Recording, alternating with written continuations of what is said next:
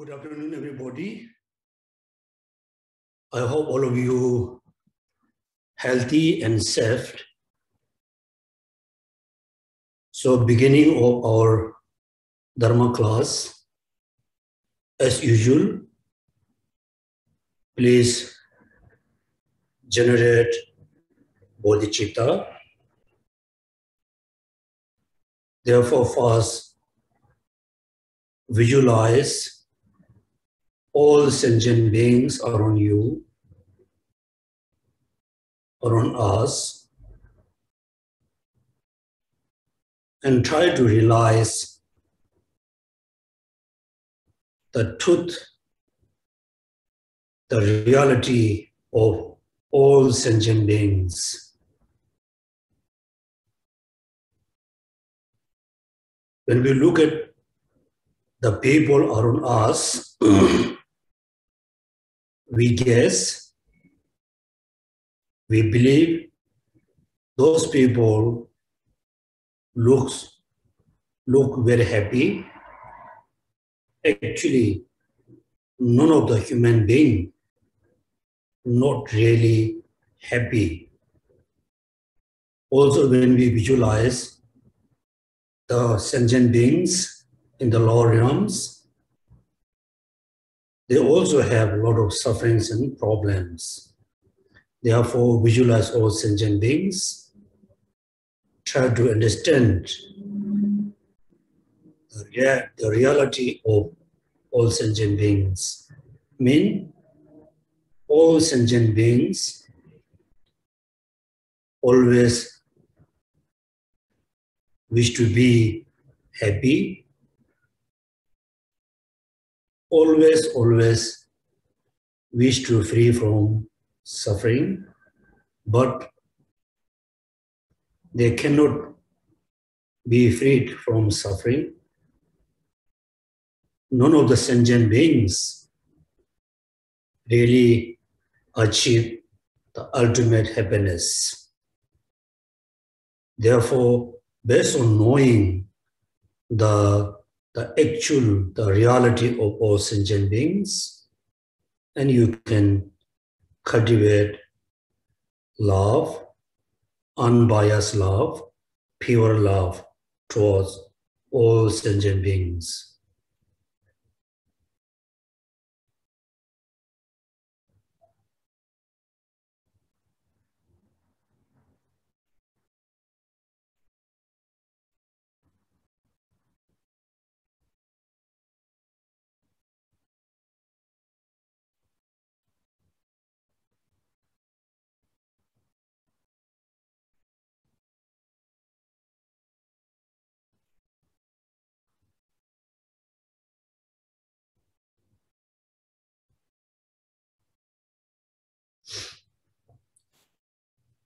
So when we have pure love towards all sentient beings, then we really have a strong aspiration, strong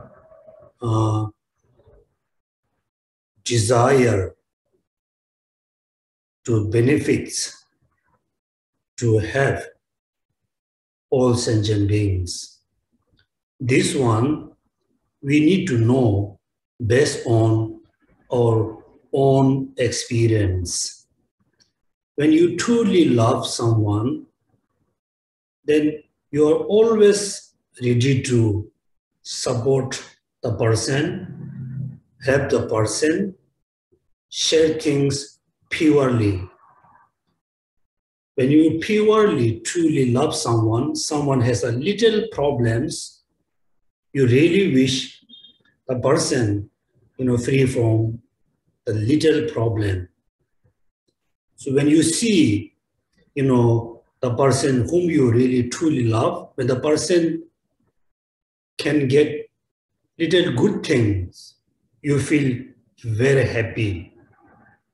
So based on our own experience, so all sentient beings, when we look at them, when we see they have a suffering, then we really wish, free them from suffering, because we purely, truly love all sentient beings.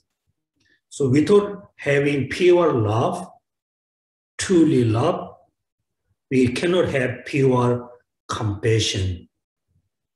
Therefore, second, based on having pure love towards all sentient beings, the second, we need to cultivate the pure compassion.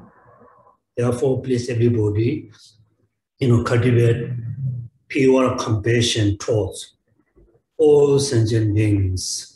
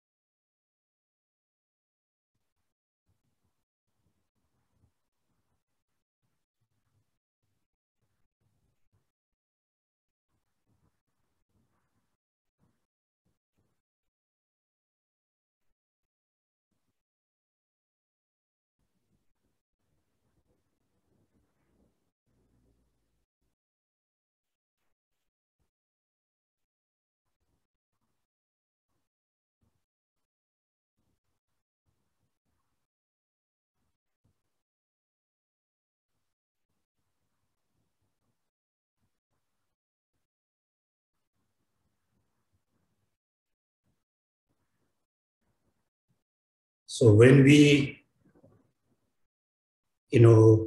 generate compassion, the next, there's a question arise in our mind.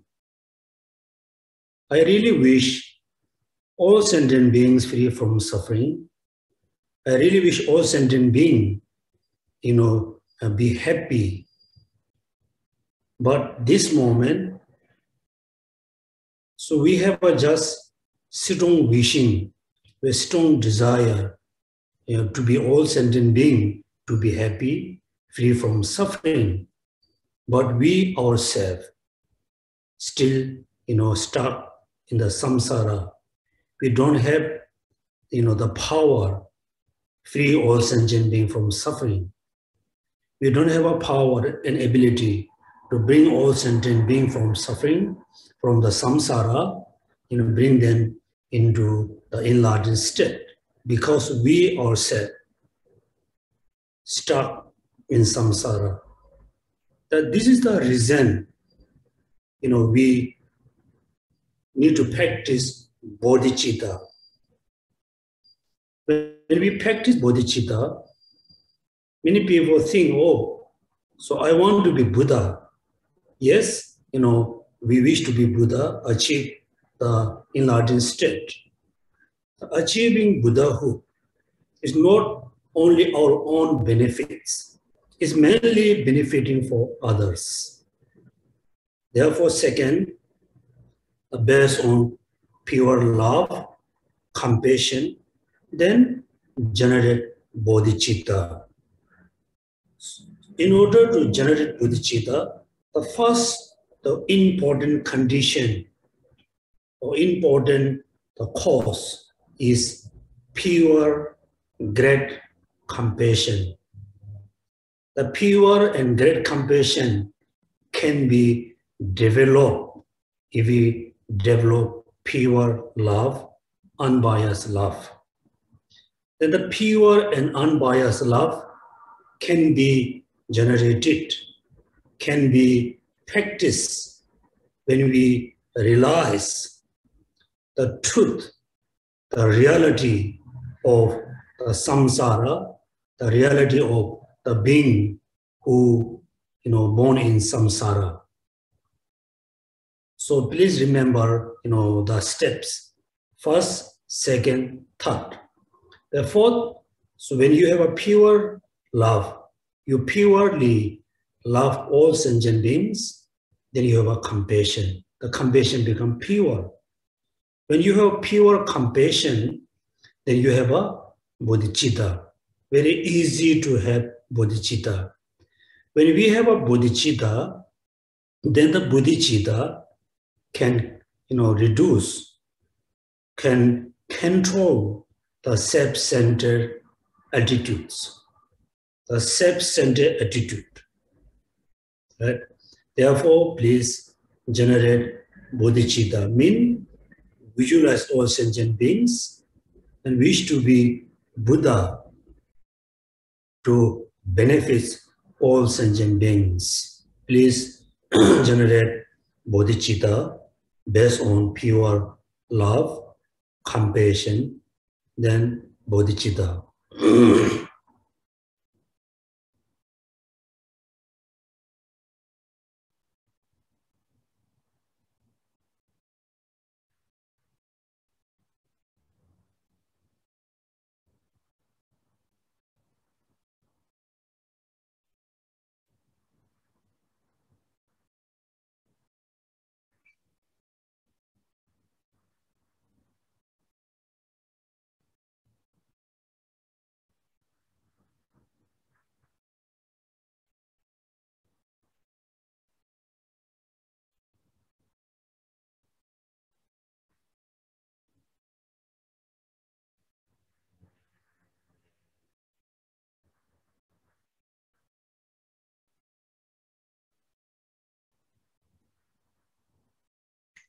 Then the mind bodhicitta, which is we have been generating, so which is we have generated, the bodhicitta, we always hold in our mind like a most important practice. The most important practice. If you have the bodhicitta mind always with you, you never have a sense of hatred. Yes, someday you get angry, the angry can last for short time. Then, then second, when you be remember the bodhicitta, the anger going to be disappeared. So when we have a bodhicitta, the mind which is wished to be Buddha to benefit all sentient beings, when you see some of your neighbors or friends or relatives, becoming economically better, physically better, life become more successful, you never ever have a jealousy. The people, becoming more successful, you feel very much happy. So bodhicitta is very important. First, it can, control the self-centered attitude. Also control the anger. And of course the hatred. Also jealousy. Also ego and pride. So when you practice bodhicitta, you fully accept all sentient beings like your dearest mother, your dearest father, your dearest friend. So when you fully accept all sentient beings, most important in your life, or most important for your life, you never ever have a kind of pride, ego. But only practicing bodhicitta can reduce all the negative thoughts, can suppress, can reduce, can be reduced, but cannot eliminate. Therefore, next, we must have the particular wisdom, mean the mind which realizes emptiness. The mind which realizes emptiness can eliminate ignorance, because the ignorance and the wisdom which realizes emptiness, these are two different kinds of mind. The wisdom arises, the ignorance going to be reduced. The ignorance increase, the wisdom can be reduced, can be become more weaker. Then the wisdom which realizes emptiness, the ignorance the true mind is total opposite. Total opposite, right? Therefore, first, we must have a very strong kind of motivation for realizing emptiness. Emptiness. So, please, none of you should not think, oh, I am a very ordinary person. I don't think I can realize emptiness. No, you should not think that way. Also, you should not think, I am not that intelligent person. I don't think I can realize emptiness. I don't think I can understand emptiness. No, should not. In order to realize emptiness, you don't have to be, very intelligent person. In order to realize emptiness, you don't have to be, like an extraordinary person. Also, you should not think, I don't think I can realize emptiness because I don't study, Dharma, don't study Buddhism for many years. No. So realizing emptiness means, I think I need to talk.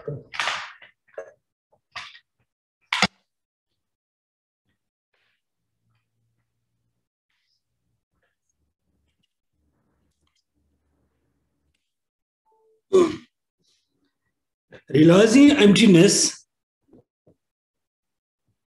you don't have to be very intelligent. You don't have to study for many years. You don't have to be extraordinary person.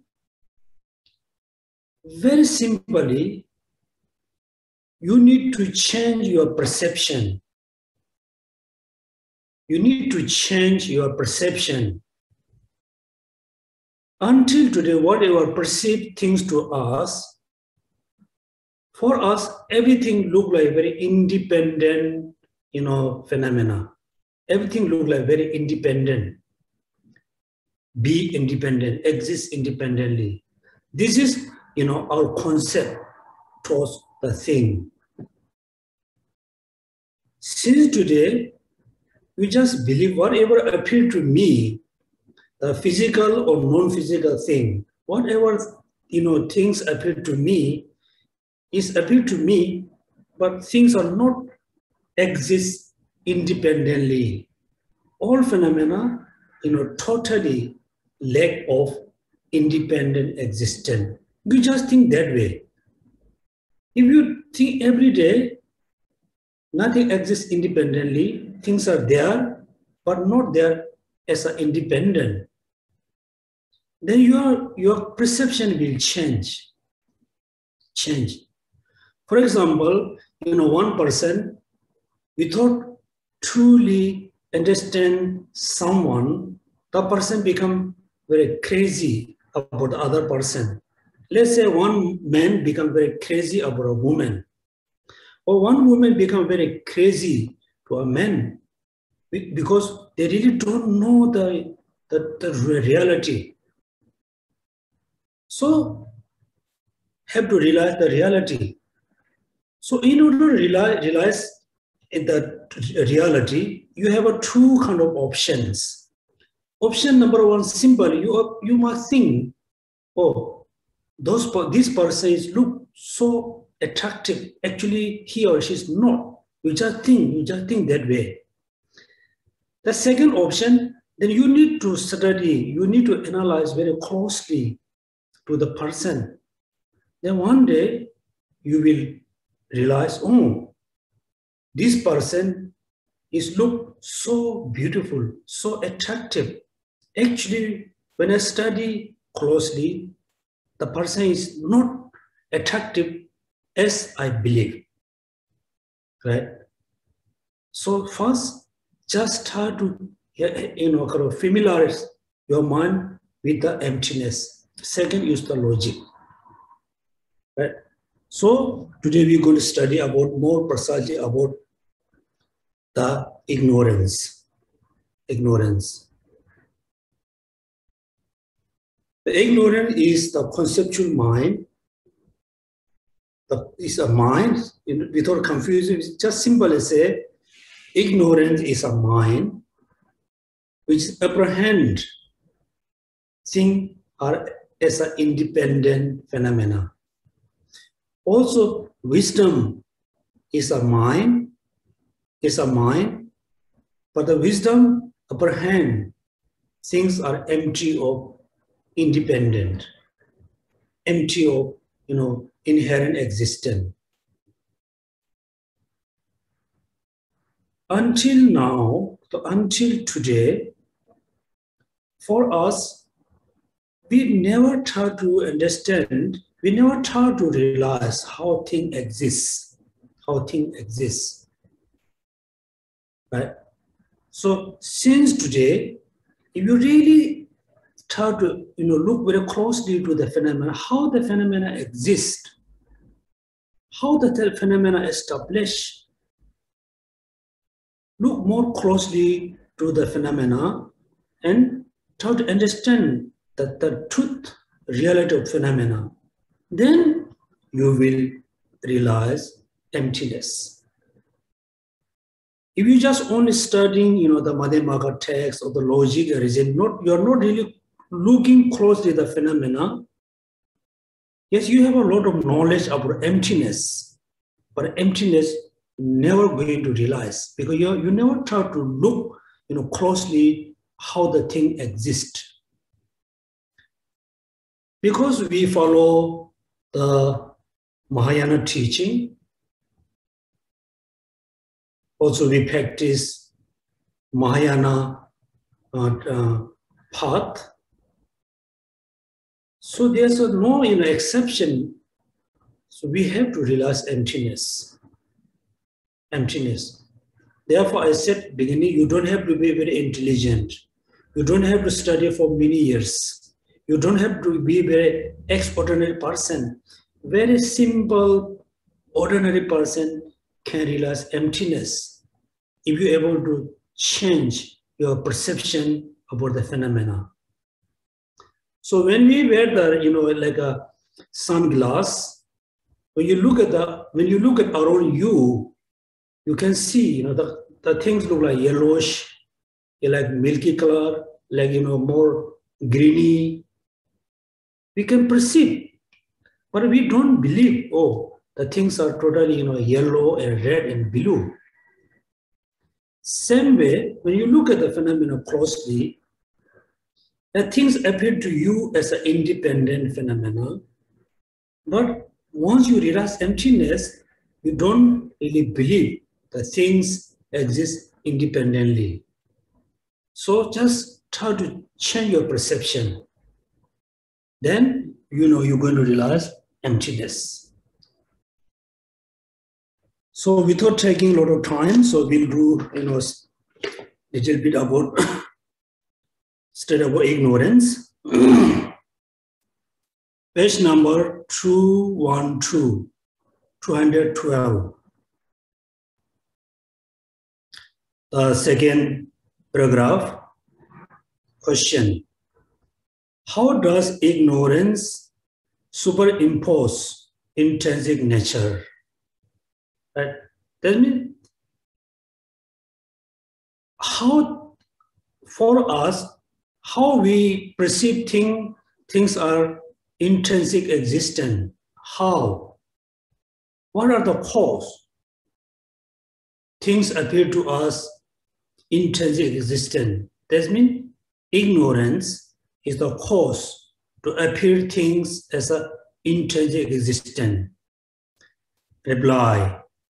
In general, there appear in Candrak'rti text many usage of verbal conventional such as nature, essence, with regarding to the object that exists only conventionally.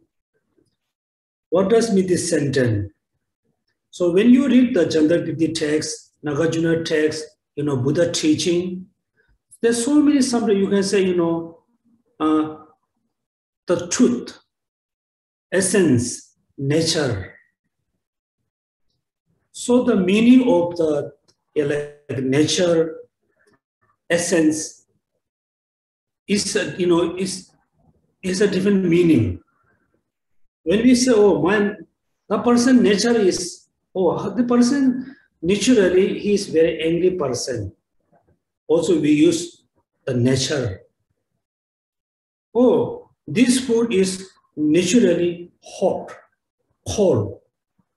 This what we are talking about based on the conventional reality. This means there's a meaning of nature, essence, with regarding to the objects that exist only conventional phenomena, conventionally. However, here in the case of reification by ignorance, this is with regarding object, be the person or other phenomena, a conception that those phenomena have ontological status, the way of existing, and of themselves without being possessed through the force of awareness. Here, what does mean nature and essence regarding to the object that exists? Regarding object with the regard to object by the person or other phenomena. Now, this kind of time we have to be very serious. The object like a person or other phenomena, right? So when you think about yourself, how I exist, how my house exists, how my car exists. So you need to analyze about self, yourself, and the rest of the phenomena. So before we analyze, for us, everything exists by their side. Think about a car. When we think car, for us, car is look like, they are independently there. Also, when we think about me, that I and me, for us, me and I is there as a independently. This is our percept. This is our concept about the being, about the phenomena. We never think all the things around us, established by mind, established by thoughts, established by awareness. We never think that way, right? Therefore, he is what he has said. However, here, the case of reification of by ignorance, that is with regard to object, be the person or other phenomena, a conception that these phenomena have ontological status. That means for us, all phenomena has a, exists from their side. Themselves without being posited through the force of awareness. Without, being posited through the force of awareness. Posited means posit, they established by force of the thoughts. The easy example for us, we just try to imagine like 1,000 years ago. 1,000 years ago, the land where we live, it wasn't Singapore. It was just piece of island. piece of land. There wasn't concept of Singapore, right? Then somehow, one day, somebody or some person label as a Singapore.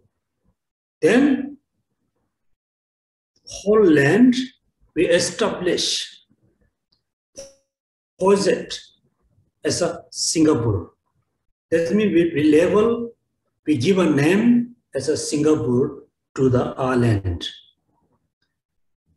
The name Singapore established by a person or group of people. The name, the term or the name established by a person, the things come from the mind.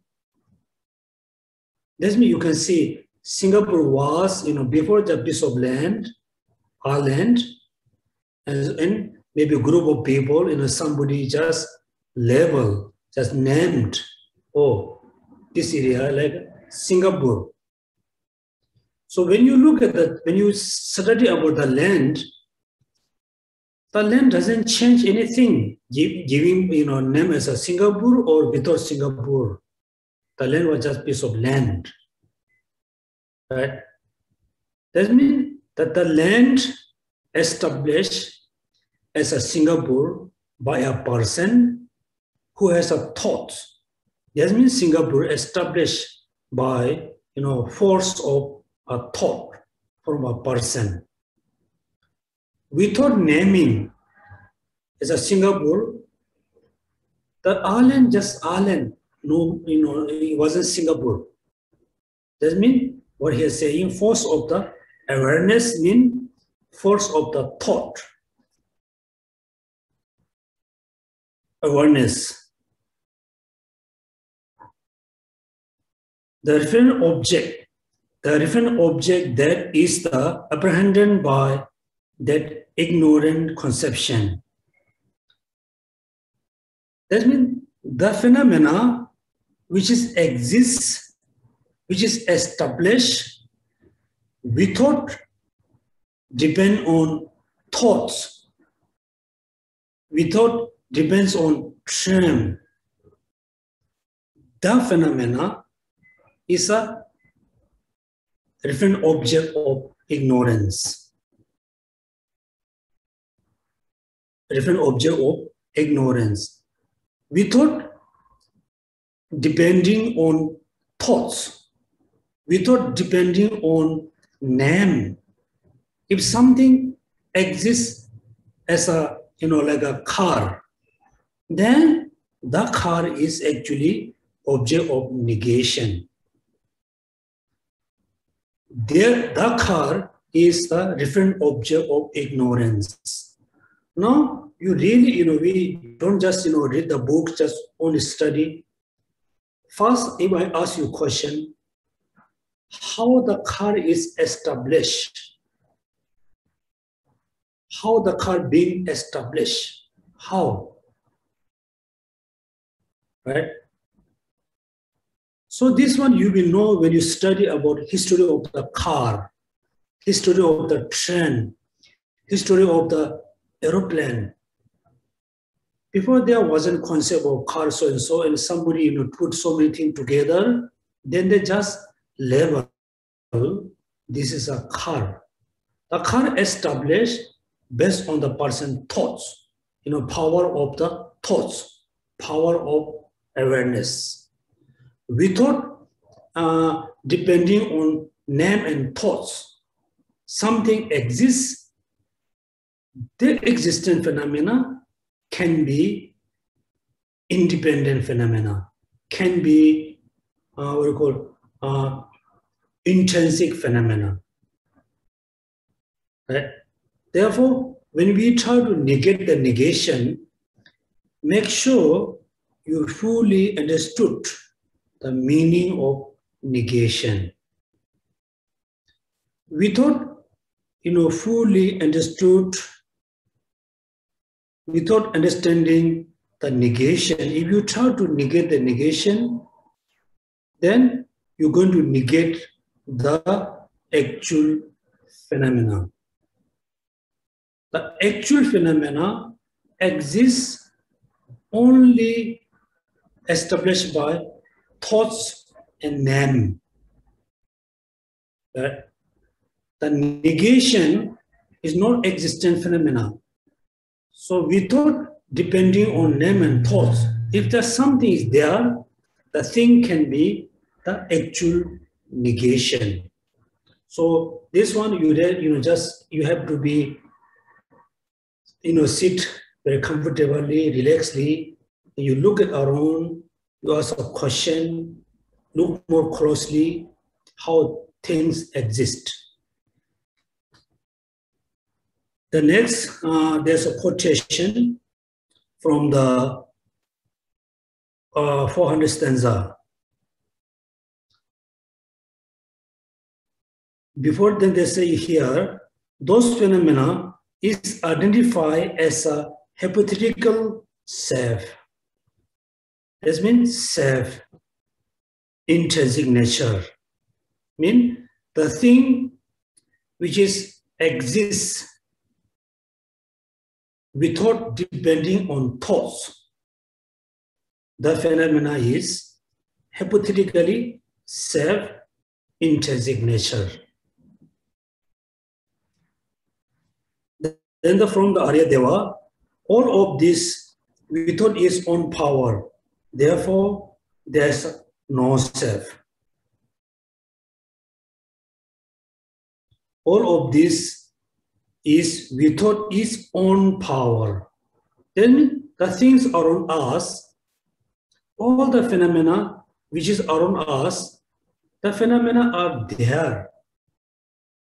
But they don't have their own kind of independent existence. They doesn't have any of the phenomena doesn't have their own kind of existence. Everything depends on other. Therefore, there is no self.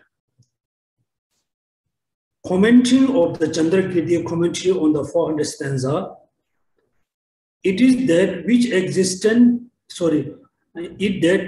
exists essentially. Number one, exists essentially, intrinsically, autonomously, without depending on other, are like synonymous. Exists essentially, exists intrinsically, exists autonomously, exists without depending on other. Those are synonymous. Thus he says that those are synonymous. What are the synonymous? Please repeat. Please read. Exists essentially, exists intrinsically, exists autonomously, and exists without depending on other are synonymous. This means, the marker pen is exists, but not exists essentially. This is exists, but not exists intrinsically. This is exists, not exists autonomously. It is exists, but not exists without depending on other. Right? That means this phenomena exists, depend on other. Those are synonymous. Now, emptiness also. The pen, is the pen, the reality of this pen is empty of essentially existent. This pen, the reality of this pen is empty of inherent existence, empty of autonomously existent, empty of without depending on other. Right?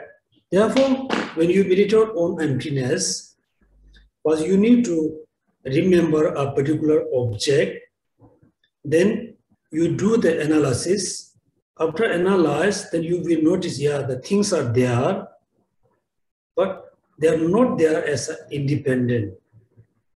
That means your mind is quite close to emptiness. Synonymous. Without, what does mean without depending on other? Does not mean not depending on causes and condition. Instead, other refer to subject, right? That means all phenomena cannot be exist without depending on other. What that mean? All phenomena exist, depend on a subject, depends on the thoughts. Right? So then I think somebody may think, oh, how come if there's no subject, then there's not such as phenomena. For example, if there's no human being, then there cannot be a car. Yes, we understand without human being, who will build, who produce the car? Very simple. So without human being, is there any mountain? Is there any water? Is there any like a flower or no? Right? If you ask a question to me, I will say, without human being or without a kind of being, then there's no flower, there's no mountain, there's no water. But there's something there. The things are not mountain, no water, because nobody level. It doesn't have a kind of concept of mountain. Because there's no conception. Because there's nobody level as this is a mountain. Like I told you, Singapore, 1,000 years ago, there was a piece of land. The piece of land was in Singapore. Then, somebody level, somebody named. Then since there's a land and there's a Singapore. Right? So when you think this way, that means what does mean? That means whatever appeared to me as a beautiful object, as an ugly object, as a big object, small object, it is depend on your perception. Right? That means everything established by our own thoughts, established by our own mind. Without mind, there's no such as, big and small, hot and cold. So this one, I think when you watch documentary about the space, right? When the people, walks, do the repairing, the international space, when the person reach there, for them, there's not really such as say, this is heavy, this is light, everything is moving around. Even the water, for us, when we drink, put water in mouth, it's a liquids. When the water reach to the space, it's not just become like a bubble. Right? That means for us, living on this earth, planet, for us, water means liquids. Stone means heavy. This is based on our perception. Right? Then the other being who living in different planets, they have a different idea about water, fire and mountain and food, different idea. That means all the phenomena established based on our own mind. For example, money, right? Singapore dollar. In in Singapore, the Singapore crown like a money is very important. When you show somebody, he has a money, or he or she can buy so many things from Singapore. If you bring this Singapore dollar, like different country, Africa, when you show, people doesn't have a concept of this money. If you, give the cash, they won't give you anything. For them, money means according to their country. Currency means according to their country. Right? Also very interesting about, we think about the money, like coin, like bank system. Just when you look at, look around the money, I don't have money, I don't have. Look at the cash. When you look around, it's just piece of paper. Just piece of paper. It's a unique design, designed by a person. Then, so we accept, since today, this is cash, $10, $50, $100, $1,000. We have a name. We accept. Since tomorrow, this piece of paper function as a $100, $1,000. When you look at the size of $100 and $1,000, the size is almost same. But it has a different function. How the function come? How? So we create a piece of paper with a number and design. Then we establish by our thoughts, our mind, since today this is cash, this is a dollar.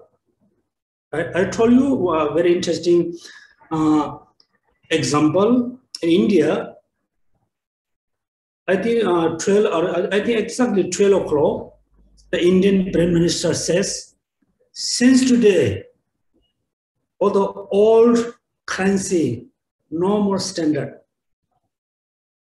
So tomorrow morning, all the cash is become totally paper, totally piece of paper, no value. How come? Right? So this means based on the currency, we can understand it's such as there's no things are not there, but still function as a cash because we establish. Likewise, all phenomena like that. Therefore, without depending on other does not mean not depending on causes and condition. Instead, other, refer to the subject. Subject means mind and thoughts. A conventional consciousness, that means refer to the subject. What is subject? The consciousness. And something is said not depend on other due to not being, posited through the force of the conventional consciousness. Therefore, autonomously referred to the nature of an object that has its own unique ontological status or manner of being. It is just this that is called essence or intrinsic nature. So here, everybody, read very carefully this few sentences, read and reflect. Make a reflection about the meaning. Because it is so important to control our ignorance. Try to realize the ignorance is, mistaken mind. So in order to realize the ignorance is mistaken mind, we need to know how the thing exists. Right? Now the example is, next example. Take for example the case of imaginary snake that is mistakenly, ascribed it to rope. That means there's a rope, the color is look like snake, and the maybe evening time, not so clear. So when you see the coil of rope, suddenly you think, wow, there's a snake. There's a snake. This is the example. Right? There's first the coil rope. Look, the color look like snake. Second, and the area is quite darkness, not enough light to see the coil is rope, not snake. This analogy, they say darkness, mean we have ignorance. Right? Then the rope, the coil rope, is color and shape, it look like a real snake. So due to the darkness, for us, the coil rope appeared as a snake. Then we escaped. Right? Now we need to know why we have a thought. Oh, the coil rope look like a snake. Because there's two reasons. One, there's no enough light to see, it's not snake, it's a rope. Darkness means we have ignorant thoughts. The number two, the shape and color look like snake. So we are mistaking the actual snake and the fake snake. There's no snake. Still, we posit the coil rope as a snake. This is analogy. Then all phenomena are look like for us the coil snake. Coil rope appeared us as a snake. Because we have ignorance, we don't have the wisdom to know the truth, reality of the phenomena. Number two, we have a confusion, the actual phenomena and the artificial phenomena. Therefore, so we have an attachment, we have an anger, we have an ego. For example, these days there are so many kind of artificial diamond. So the fake diamond is exactly look like diamond, right? So one night you are going around a park, like evening walking or early morning walking. When you found the fake kind of diamond, you really think, oh, I found a diamond. You are so happy. Then there's an attachment because you don't know it's a fact. For you, you don't understand which one fact, which one real.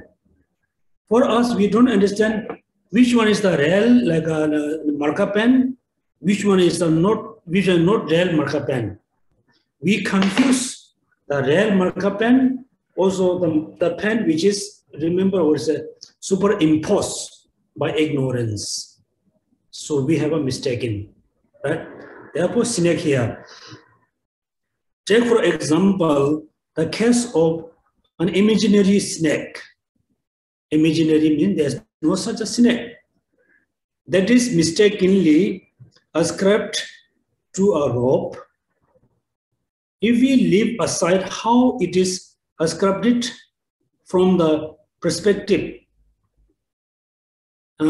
apprehend a snake and try to analyze what the snake is like in terms of the future cannot be analyzed.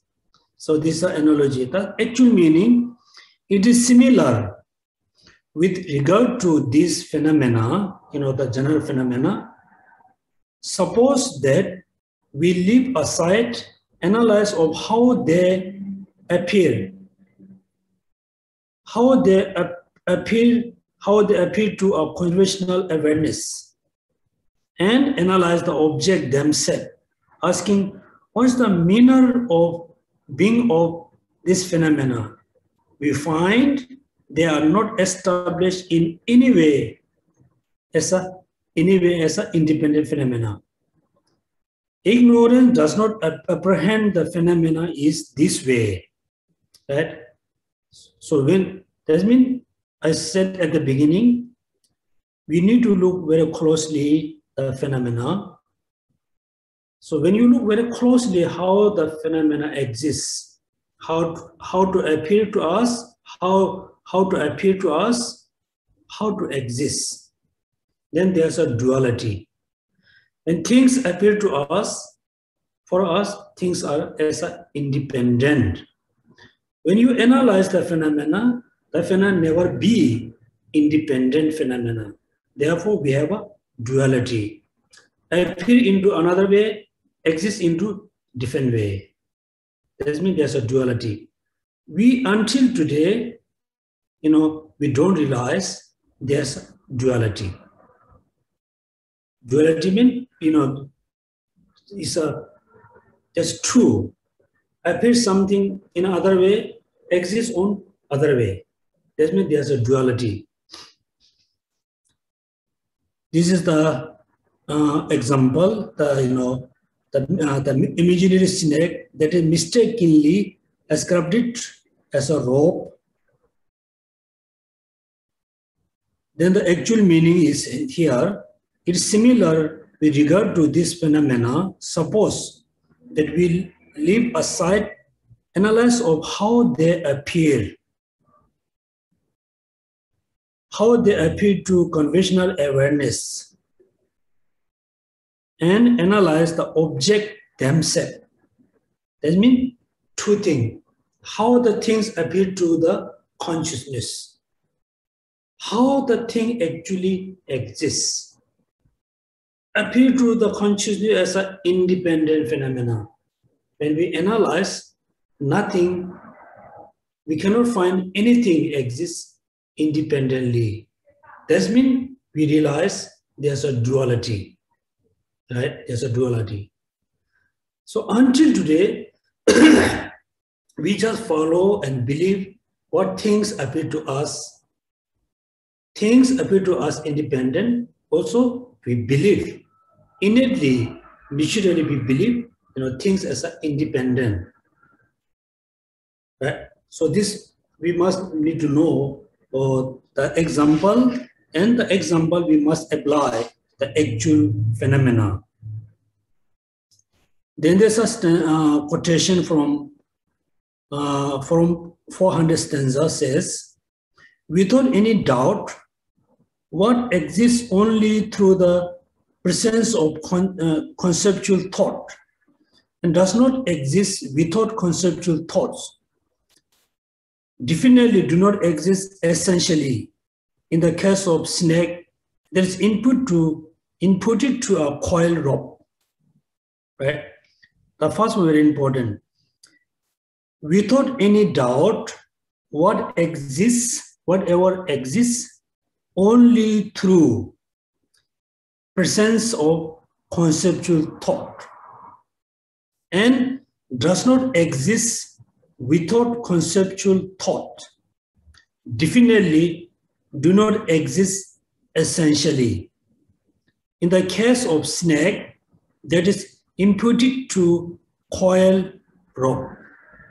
Right? That means all phenomena around us look like the coil rope. Coil rope. Right? So now we do, some kind of our own analysis, not just follow the textbook. First, now we all commonly, remember a car. There's a car, chariot or car. We commonly remember a car. When the car appeared to our eyes consciousness, when the car appeared to our, the conceptual thoughts, the car appeared to the consciousness as an independent car. Right? When we pointed a car, we never realize the car is established by our thoughts. Please remember a car. Yes, there's a car. So how the car appears to us?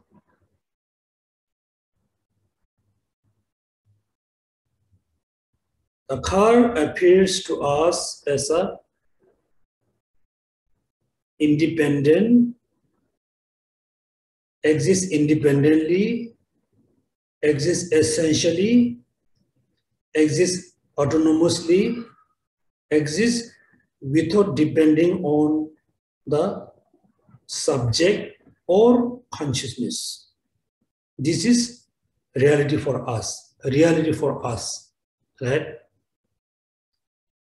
Now, second, we analyze how the car exists. Then you go closer to the car, still you can see car. You just reach to the next to the car, you can see the body of the car. Upper body is not a car. When you enter in the car, we can see all the seats. The seats are not the car. Look in front, you can see the string, gear, all the things. Each of them is not a car. Then we come out from the car, we look from the under. When you look under, we can see the four wheels, right? Also the bumper, whatever, we can see. All of them not a car. Then you open the in front door, the trunk. When you open, you can see all the wire, all the engines. None of them are a car. Right?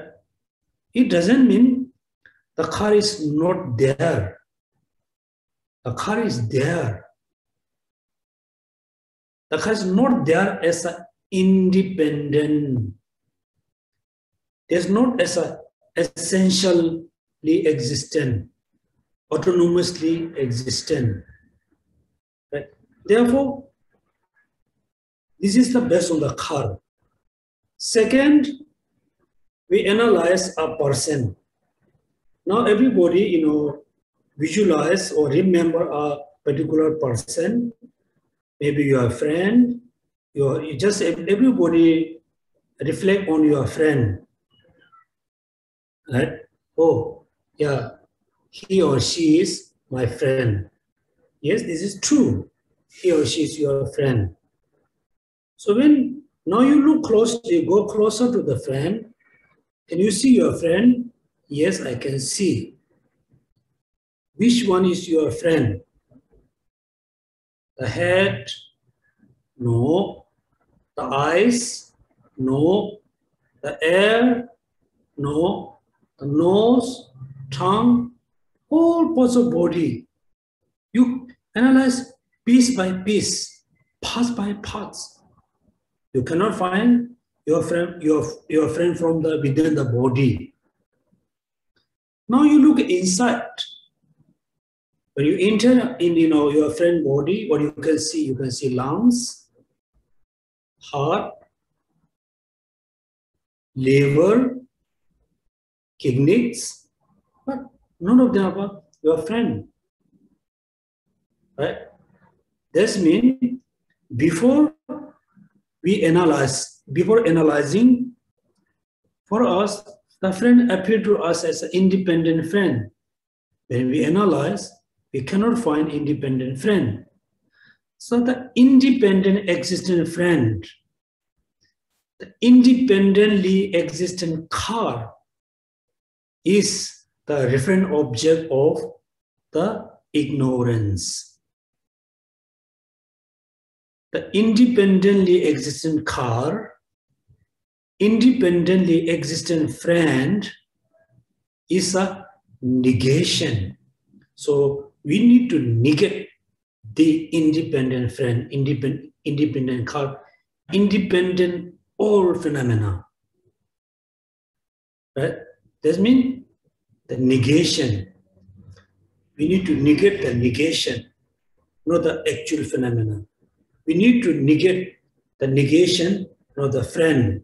Now you can see the friend, there's a friend kind of two kinds of. One is the exists, which is posited through your thoughts. This is exist. Second, there's a friend which appears to us as an independent. The friend is the negation we need to negate. Right? So this is based on the analogy using the snake.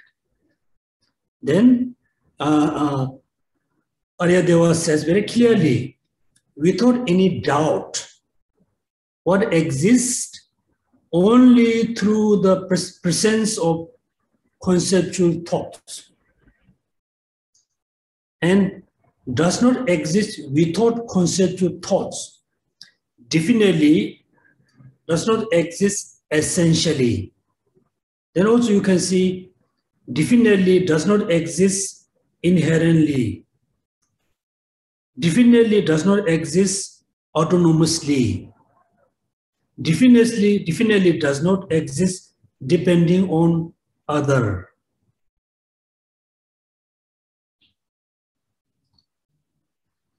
Then there's another quotation from Candrak'rti. How phenomena do not essentially exist? Question, right? How phenomena do not essentially exist? Therefore, what exists objectively in terms of own essence without being posited through the power of subjective mind is the called self. Now become very clear. How phenomena does not essentially exist. Therefore, what exists objectively, subject and object, right? What exists objectively in terms of its own essence, without being posited through the power of subjective mind is called self, intrinsic nature, essential nature. Please read few times this sentence. Thus Candrak'rti states, how phenomena do not essentially exist. Therefore, what exists objectively in terms of its own essence, without being posited through the power of subjective mind is called self or intrinsic nature. Please read few times, then you will remember the meaning of self, meaning of intrinsic nature.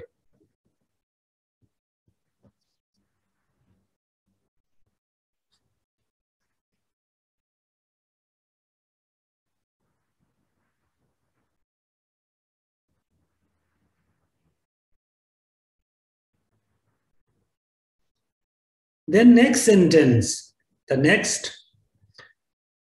absence of this quality. Absence of this quality, what quality? Mean what exists objectively in terms of own essence without being posited through the power of subjective mind is the quality. The absence of this quality in the person is called selflessness. Selflessness of the person. Its absence in the phenomena such as eyes, air, and so forth is called selflessness of the object. Selflessness, selfless. What does mean self? Self means what exists objectively in terms of its own essence without being posited through the power of the subjective mind is called self. Therefore, we call selflessness of the person, selflessness of the phenomena, like eyes, air, and so forth, is called the selflessness of the objects. Hence, one may implicitly understand that the conception of the intrinsic nature as present in the persons of objects are the conception of the true self. That means two kinds of self. That means two kinds of selflessness. That means two kinds of negation. Therefore, there's a two kinds of emptiness. Right? That means when we negate the negation based on the person, the emptiness of the person. When you negate the negation on the other phenomena, then we call emptiness of the phenomena. Here, two kinds of emptiness we can establish based on the how, where we negate the negation. Two kinds of emptiness. The negation is exactly the same meaning.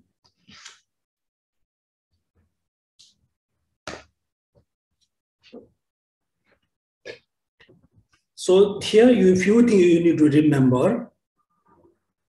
First, how does ignorance superimpose intrinsic nature? How ignorance, impose. Ignorance superimpose intrinsic nature.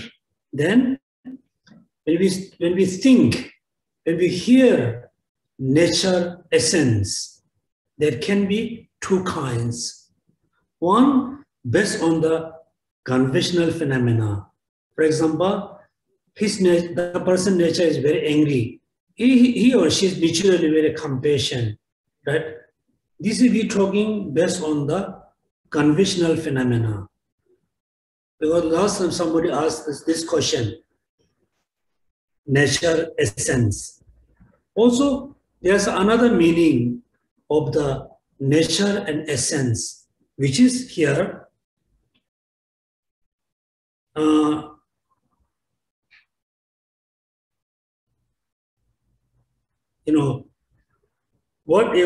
what exists objectively in terms of its own essence without being posited through the power of subjective mind is called self.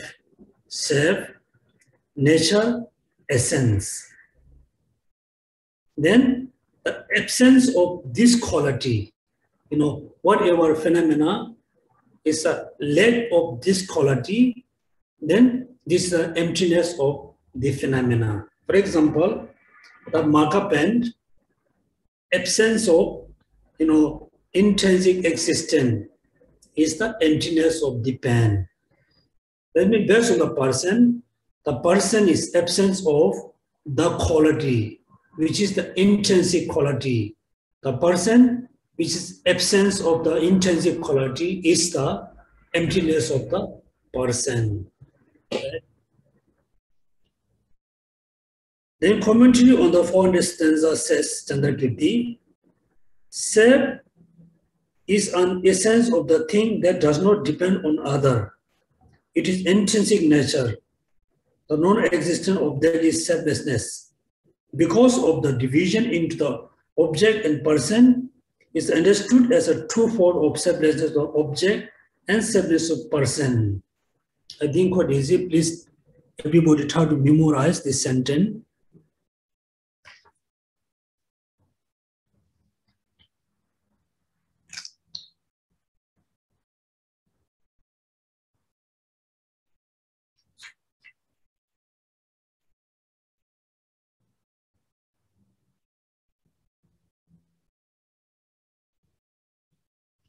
Then there's a quotation from the 400 stanza.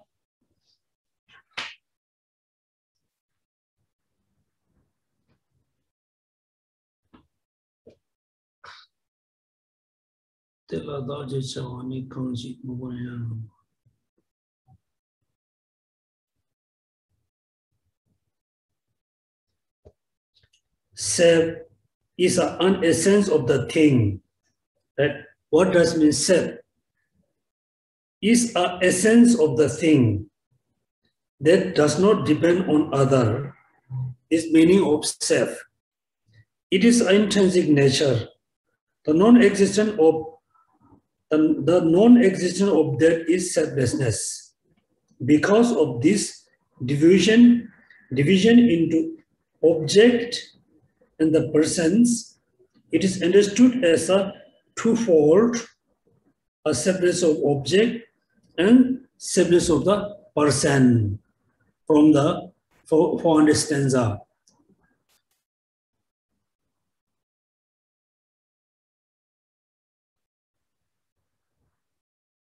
Then there's another question. The conception of the person as an existent by way of their intrinsic characteristic cannot be a conception of the personal self. I think this is a bit difficult for you to understand. So at the moment we can leave here. Before I move the next topic, why not we can have some discussion? Then the idea of ignorance, idea of emptiness become more clear.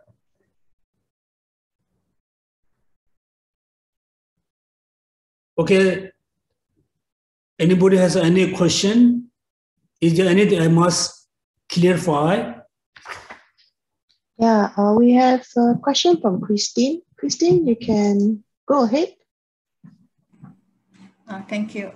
Geshe La, under 100 stanzas, the first line, self is an essence of things that does not depend on others. Yeah. Is it the conventional thoughts or the consciousness? Sorry? The first line, self is an essence of things that does not depend on others. Yeah. Is the others the conventional thoughts or the consciousness? It's a same thing. Not depend on in the conventional thoughts, depend on consciousness. The meaning is same. Yes, you are right.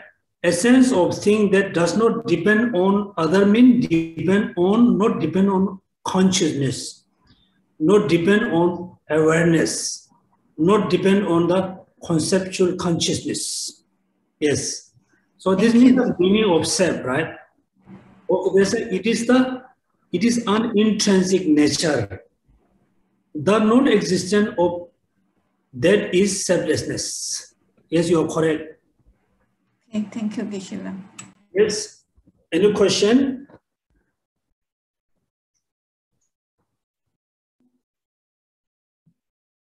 Yuan, you like to ask questions?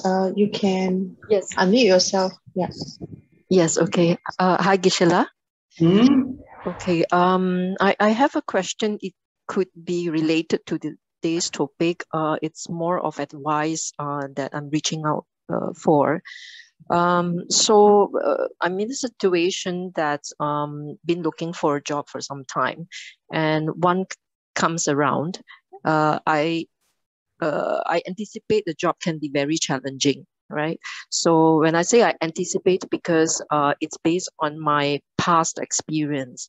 I know the issues, I know the workload, I know many people involved that will be beyond my control. So just thinking about it, right, I felt stressed. I get very, very worried, and that I cannot do well in this role. And so I reflect upon it. I tried a few times through meditation and just reflection. Why do I feel stressed? And I realized maybe it is because my wish, my strong wish to succeed in the role and not disappoint anyone. And I also felt people can easily misperceive you, no matter how hard you work, because you are evaluated on the performance and the result. And so I'm trying to eliminate this fear, right? So the fear seems to be a projection of my mind, and it's negative, right? And I've been making efforts trying to seek clarity of the mind and what would be a better approach in my meditation to clear this mind and to understand what is the delusion, and that delusion that causes fear and sometimes panic attack. So it's like, yeah, just trying to find out, is there another way that I could reflect, meditate that can be more effective? This what you are saying, meditating. Actually, you are not really meditating about you are just making a lot of reflection about the situation. Yes. Everybody must have a certain confidence about what you're going to do, what you have been doing. First, you must have a solid confidence. If you are lacking confidence to take the job, then you can have all kinds of fear going on in your mind, a lot of doubts, a lot of fears, a lot of worry. Then you are just circling the thoughts in your mind. You never try to overcome the fear, doubts, and worry. Therefore, first, you must think, I have an ability, I have a knowledge, I have an experience to take the job. Yes, first you must have a confidence based on your knowledge, experience, and understanding. Second, yes, it's not easy to take the job because the job is very difficult, very complicated. There are so many people, it will make a problem for you. Second, you should think, when I take the job, I will do mistake. Definitely, I do a lot of mistake. People will complain. This means nobody can be perfect. Nobody can be perfect. How much you are intelligent, how much experience you have, still, you do mistake. That means none of the person is perfect, complete to do any jobs. Second, you should think, yes, I cannot be very, perfect to take the job. That means I will do mistakes. It's okay. So I will learn how to overcome, how to fix the problem when I actually take the job. Now you are not really taking the job. You are not really entered into the situation. You are just looking, around, going around, looking around. That means you really cannot reduce the fear because you are not actually enter into the job to do, start to do things. So my advice for you, yes, you have a fear, you have a doubt, you feel very, difficult to take the job. My advice you just take the job, accept the job, you start your job. So then after you starting your job, then you will have all kinds of problems here and there. Then you need to know how to overcome. So without you really taking the job, without you really, started your job, how you can overcome? If you're just looking from outside, you never solve the problem. You never can have a strong confidence to take the job. For example, look at me. Look at me, look at all of you know, I'm not really, feel embarrassed to speak English. I know my English is very broken English. Still, I'm learning English here and there, try to pronounce very correctly. So when I start, then I need to know, I need to learn how to overcome. It's same thing for you. You just, if you have a knowledge, you have experience, you know how to do the job. You just step you take the job, enter into job. At the same time, you have all kinds of problems. Then, most important, you need to know how to overcome, how to fix the problem, how to fix the, like a communication with other, workers. Yeah, that means for you, I think you just keep thinking about, this is so difficult, very complicated. I will have this, I will that have problem. Therefore, you cannot really overcome the sense of fears, sense of worry. You should not be like that. Go and take a job and start, then learn how to overcome. Don't you think so? Yes, thank you. Thank you very much. Yes. Yeah. I tend to overthink a lot. Yeah. That means you're circling the cup, you don't have a new thought, you're just circling thought again and again around the road. Yeah, okay. like a little bitter becomes tornado. So I should stop that thought. Yeah, you must stop and go and take a job. Thank you. Next question, please. Dharma brother and sisters, if you have any questions, you can unmute yourself or you can type in the chat window. Geshe, currently there is no question on the queue. Sorry, I have a question. Okay, please. Earlier, we were talking about intrinsic existence, and you said that generally phenomena is established by thought and name, and if without depending on thought and name, and you still find something there, that is the object of negation. So that the object of negation becomes intrinsic nature. Is that correct? This is the meaning of the intrinsic nature. Okay, for here, I think, can you repeat again? Because there's something I think I want to add on your question.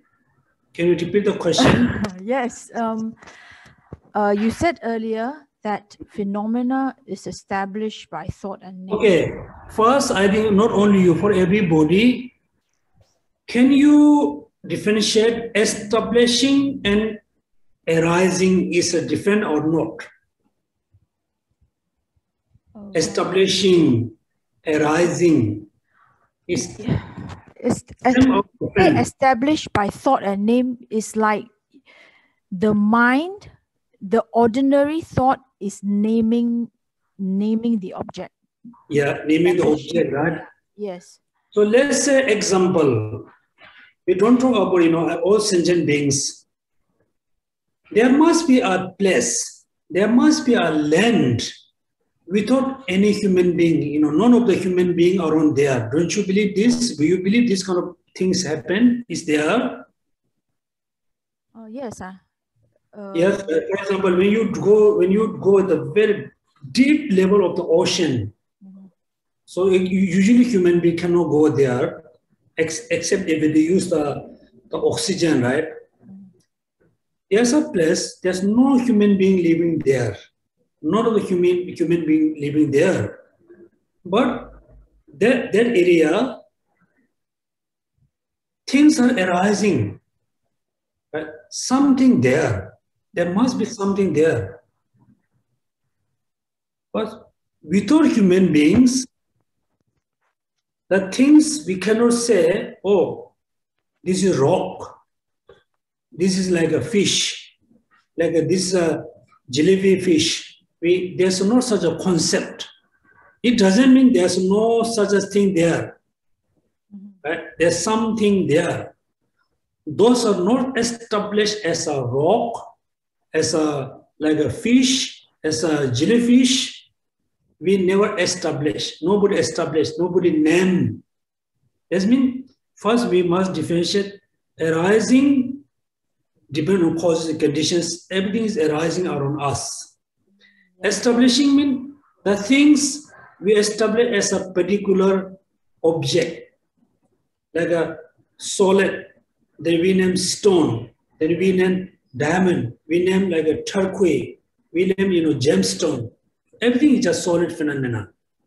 Yes. Okay, can you repeat your question, please? Yeah, so now that, now that you have distinguished between establishing by thought and arising depending on causes and conditions. All this, is it the same as, you know, what you said earlier? Your mind is quite close to emptiness. It is not emptiness yet, but it is leading the way to emptiness. Yes. It helps us. It helps us understand emptiness, but it is not the same as emptiness. Is that correct? It's very correct. For example, when we do, I'm give example, when we do the, you know, the like sadhana, for example, Yamantaka sadhana. So there's two kinds of sadhana. One is the generous, generous stage. Second is the completion stage. At the beginning, as a beginner who practiced the Yamantaka sadhana or Gua Samaja, Chakra Samaja, Vajra Yogi Samaja, at the beginning, as a beginner, you don't have a really good understanding how to arise yourself as a deity. Therefore, as a beginner of the, you know, practitioner, simply you just think, I'm Yamantaka, I'm Yamantaka, I'm Yamantaka, I'm Yamantaka. You just think this way. It helps you to realize how to arise yourself Yamantaka, right? That means, as a beginner, you really cannot go emptiness. You cannot realize emptiness directly. You cannot go there. As a beginner, you think that way, and when you are kind of understanding emptiness, kind of. For example, His Holiness said many times, all phenomena nature emptiness. For example, you analyze where you are, which one you, right? Your body is not you, you know, your organs are not you, your consciousness is not you. He says, you analyze that way. So when you analyze that way, finally someday you can feel, oh, I'm not there. It doesn't mean you realize emptiness. Doesn't mean you realize the similar with the emptiness, very similar kind of emptiness. Actually, it's not the emptiness. Yes, I can say you are correct. Yeah, thank you very much. That's quite clear. Thank you. Welcome. Any question? Yes, Geshe. Okay. In Tibetan terms, is there a separate term for intrinsic and nature? And what is the difference between nature and intrinsic nature? For example, Buddha nature, whereby this nature in consequent middle way school should not be intrinsic nature. Is this correct? Buddha nature. Yes, you are right. You know, whoever asked question, when we see the sentence, the words nature, is, you know, it depends on the context. Depend on the context. We cannot apply the same meaning nature for all everywhere. For example, Buddha nature, you know, Buddha Garbha, Tathagata Garbha, Buddha nature. The Buddha nature, there's two different views about the Buddha nature. Below the Pasangika school, Buddha nature is a potentiality. It's a potential. You have a potential to be a Buddha. To be a Buddha. Right? For example, the mustard seed. The mustard seed has a potential to produce a oil. It's a potential. This Buddha nature means from one point of view, you have the potential to be a Buddha. This is also Buddha nature. Second, according to the Pasangika, the potential, they don't, you know, Buddha nature is not the potential. Buddha nature means the emptiness of the mind. The emptiness of the mind is the Buddha nature. The nature, this is one of the meaning. Second, the fire nature is hot. Water nature is a kind of, like a moisture. So this is talking about their uniqueness. Their uniqueness. Fire has a very unique feature which is hot. Water has a very unique nature which is moisture. It's talking about the uniqueness. The Buddha nature is talking about the potential, or you have the basis to be Buddha. For example, this marker pen cannot be Buddha because it doesn't have a potential to be Buddha. It doesn't have the basis to, be a Buddha nature, right? Then another, mind is a very common when you listen teaching from Tibetan master. Also many like a Chinese master says, oh, our mind nature is very clear and awareness. This nature is meaning the mind has the potential to perceive the phenomena, to aware the phenomena. Therefore, our mind is a very clear and have an ability to perceive. So this is talking about the function, the functionality, right? Functionality. Then again, intrinsic nature has again, is depend on the context. Intrinsically existent. For example, commonly, when it says self-appear Buddha, naturally appear Buddha image. Because when you go to Nepal, you can see, oh, this Aryatara, naturally appear. What does it mean? It's appear, the Buddha image is appear on the rock without human craft. Is the meaning of naturally existent, intrinsically arise. Is one meaning. When we think about the intrinsic meaning, context based on emptiness mean,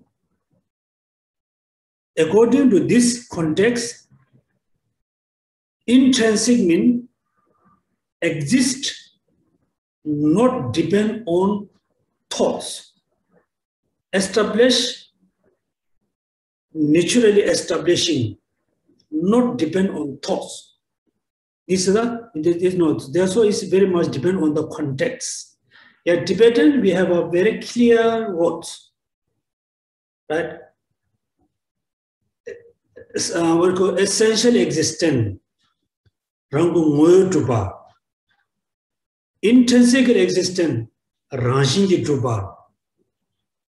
Autonomously existent, rawang tuba.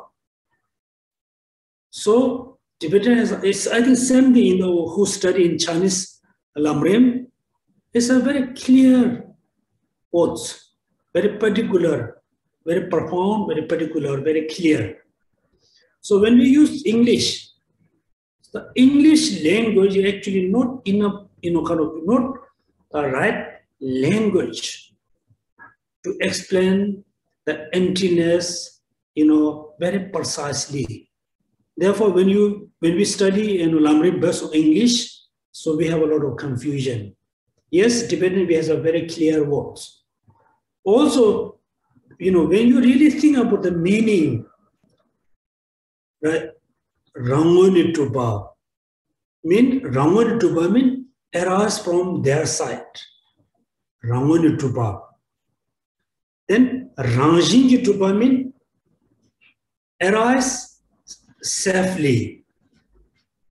Arise safely, arise from their side. Is that right? Rangoni Trupa arise from themselves. Rajinji Trupa means arise safely. Sutuki Trupa means arise solidly. So we have a different, words. So when you think actual meaning, it's not easy to understand. Yes, next question, please. There we have a few minutes. Yeah, Christine, you ready? Sorry, Geshe La, I have another question. Just now, Geshe La mentioned about arising, established, and just naturally established. So the understanding of arising is that things arises dependent on causes and condition. Established means things are only established by conceptual thoughts or consciousness. My understanding is only by human beings. Is that true? Or is that correct? Therefore, first is you are very correct. Arising depends on cause condition. Doesn't matter whether they are human being or not human being, they are. Things arise from cause condition. Definitely, no doubt. Establishment, yes, establishment, we human beings establish based on our human thoughts. Established, not necessarily established by human being. For example, form and formless realms. They are no human being, but they have they have different things are there based on established by their own mind. Therefore, I told you that when you look at this documentary about the space, right? When you reach there, that area, look like you don't have a weight. You are look like a flying piece of paper, right? Also, everything can change when things reach to a certain level. This means it's a very clear indication. Nothing can be there according to we establish. Right? Things can change when the environment change, when the human being change, things can be changed. This means this is a very clear indication. None of the phenomena exists, kind of solidly, ultimately. If things exist ultimately, mean it cannot be changed. It can be same everywhere. For example, here inside the water. If I do upside down here, the water come out. When you bring the water in the space area or of the moon, when you put upside down, the water never come out. The water becomes like solid. So that time, the things in the cup is water or not. It's no liquid, it's not solid, right? Therefore, not necessarily established by human thoughts. The things in the human realms established by human. The things in the form realms established by formless being, right? If two things come together, like human being brings something, formless being something, we cannot agree each other because we establish based on our thoughts, they establish based on their thoughts, not necessarily established by human being. Yes. Geshe La, you just mentioned naturally established. Actually, there's not such a thing, based on the Buddhist, based on the Buddhist tradition, nothing really established naturally. There's no such a thing happen naturally. Naturally means behind there's no such a cause and condition. It's come like that, right? So if you follow strictly Buddha teaching, generally, yes, based on the human concept, based on the culture, we can say naturally existent, naturally arise. In the logically, there's no such a thing we can say naturally arise. For example, every day we are getting older. We think naturally, we are getting older. Actually, no. We are getting older because of due to causes condition. It's not natural. Naturally, it's not like a causelessly. It has a cause. Yeah. Okay, thank you, Geshe. Okay, so thank you so much, all of you. Is there any question? No, Geshe. No more. Right? Yes, no more. So because what I thought about, this, the topic, negation, wisdom, emptiness, it is so important to read the book, the lesson audio and teaching. We not just rely on, listening and reading books.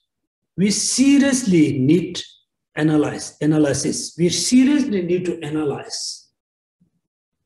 Okay, Nagarjuna said this. Or, Candrak'rti said that, and the rest of the master said that. So which one is true? Which one is true? Right? So if you ask this question yourself, okay, Nagarjuna said that, but I believe that way. Now you can be in the center. Okay, I believe this way. Nagarjuna said that way. So which one is true?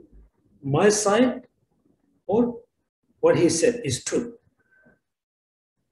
Then I said in order to realize emptiness, you don't have to be intelligent. You don't have to study so many years. You don't have to study with the many books. Simply, you need a lot of reflection. You need to do a lot of analytical meditation. Analyze based on one object. Based on one object. If you analyze, based on the water bottle, use the same water bottle for few days, few months. Analyze. One day, then you will realize the emptiness of the water bottle. Then since for you, all phenomena, you can say, all phenomena like the water bottle.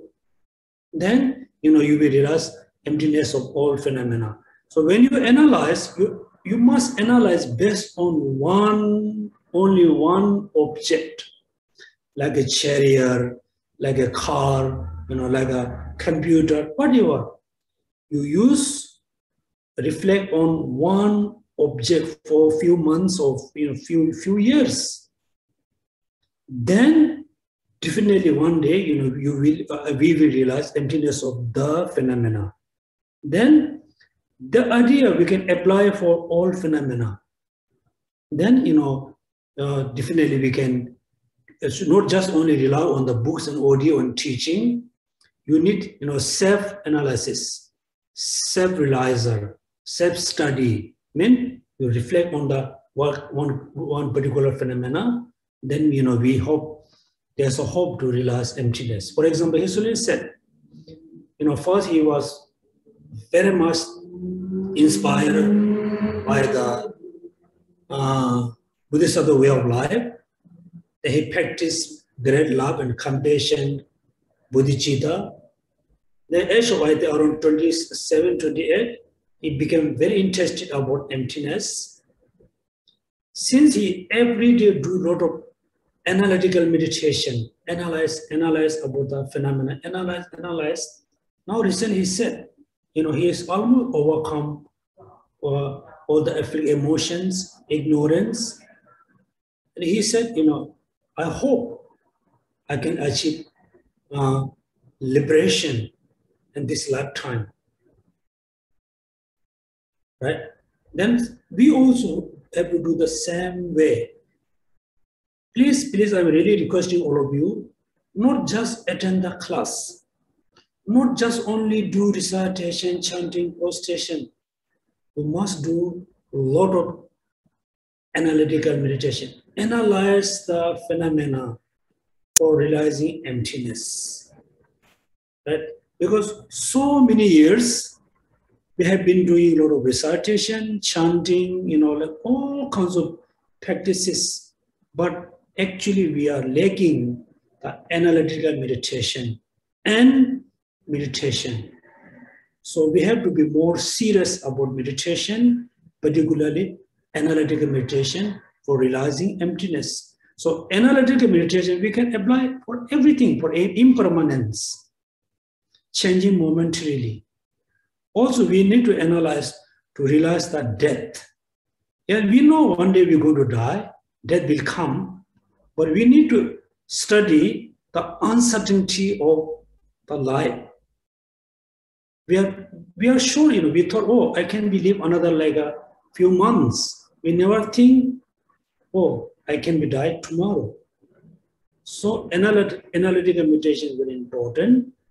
So not just attend the class, not just attend the puja and chanting, do more analytical meditation for realizing emptiness. And thank you so much attending the Lamrim class, particularly the wisdom chapter, not easy to understand, I know. Therefore, one, the book is very extensive, a lot of words, a lot of quotation. I said, you read a few pages. When you find few sentences very kind of important, very useful for you, memorize the sentence.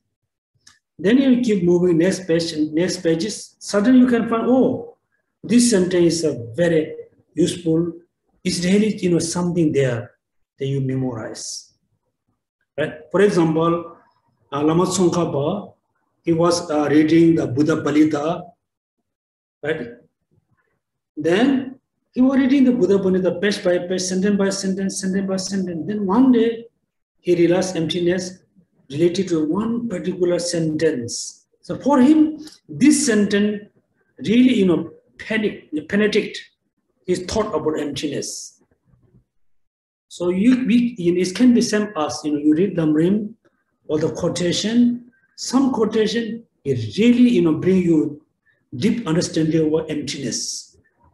So please don't give up, reading the Lamrim books, other books. At the same time, do a lot of analytical meditation. And thank you so much for attending the Lamrim class. At the end, we usually we do the dedication.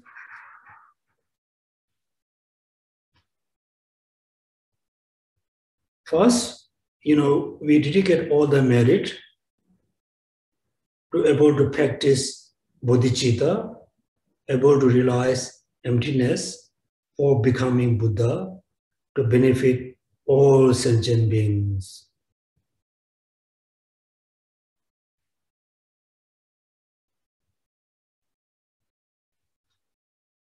So while we are studying, while we are practicing Dharma, practicing bodhicitta, practicing wisdom, we have so many obstacles, the inner, the external obstacles.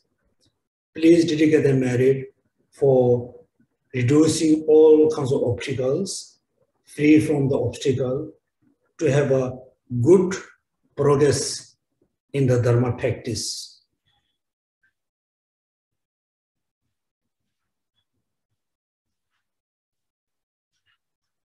In order to practice Dharma, in order to realize emptiness, bodhicitta, so and so, we need the good environment, which is calm, peaceful, free from all kinds of wars and fighting.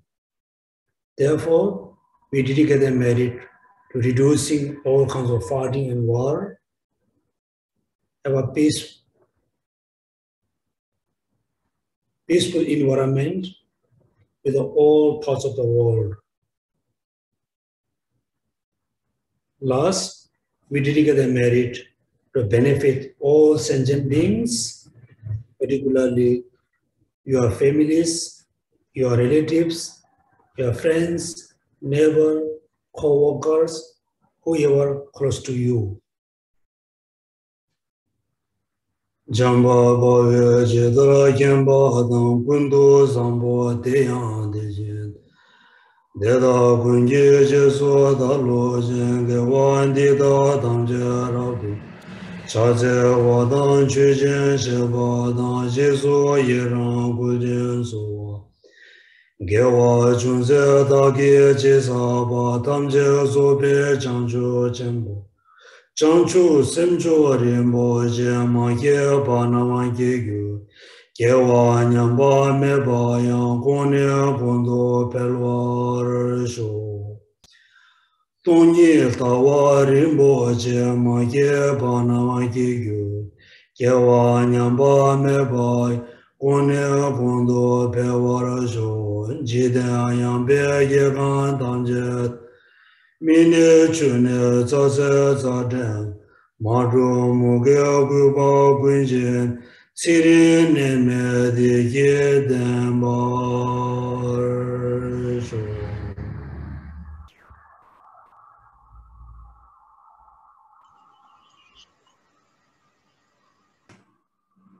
Thank you so much. Thank you, Thank you, Geshe La. Geshe La.